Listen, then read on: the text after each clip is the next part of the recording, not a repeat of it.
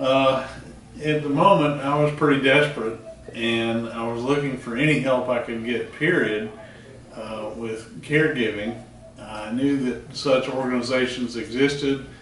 I did not know any of them, and I got on the internet and roamed around and finally discovered the RCI and made a inquiry into that, and was immediately relieved to find that somebody there was willing to take on my particular challenges with my own memory problems and the caregiving of my sister.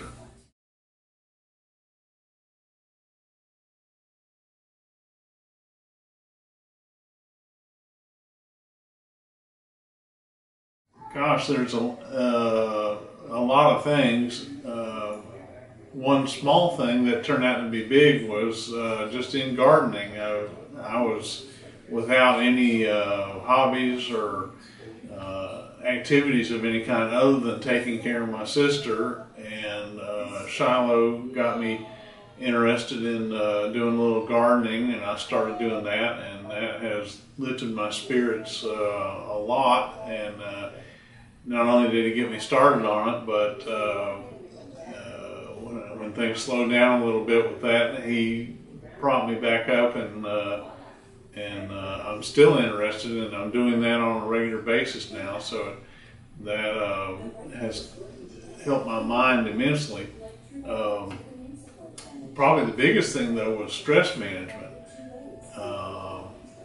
My nerves were beyond frazzled. At one point in my life, prior to Shiloh, I had been in a very suicidal situation for years at a time while I was dealing with my own problems and trying to simultaneously take care of my sister at the same time. So stress management was eventful, to say the least. It allowed me to take a step out of the pressure that had built in doing this, and greatly relieved my tension. And not only that, it wasn't a one-time thing. Shiloh taught me several methods to do this with, and I employ them all, and the difference it has made in my life is fantastic.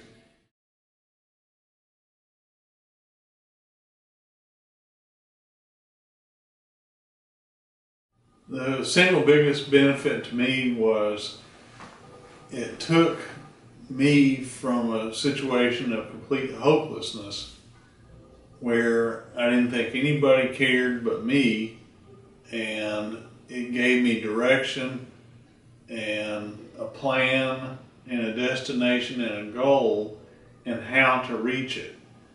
And you can't overestimate the amount of benefit that comes from somebody stepping in and guiding you when you can't even guide yourself in a situation like caregiving. And so by Shiloh stepping in and showing me that I can make things better for my sister and I, then it has meant everything. It's the world to me.